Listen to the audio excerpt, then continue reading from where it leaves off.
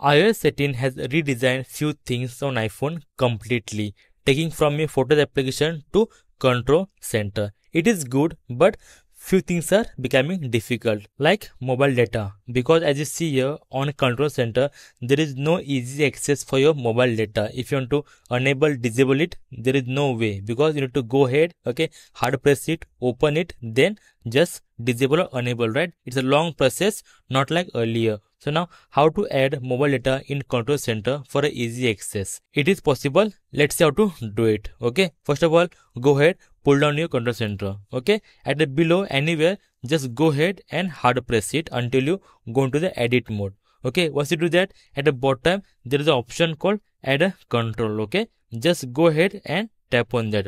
Once you tap on that, and here there are multiple options available to you or given to you. Okay, from here just go ahead and there is an option called connectivity. Okay, under that category there will be an option called mobile data.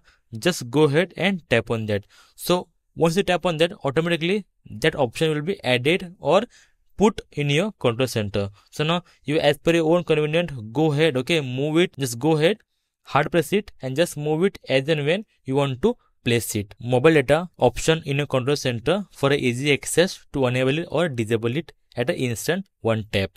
I hope this video helped you, and if yes, then please like the video and subscribe for such videos regarding iPhone tips and tricks and iPhone solution. Until then, thank you very much. Bye bye. Take care. See you in the next video.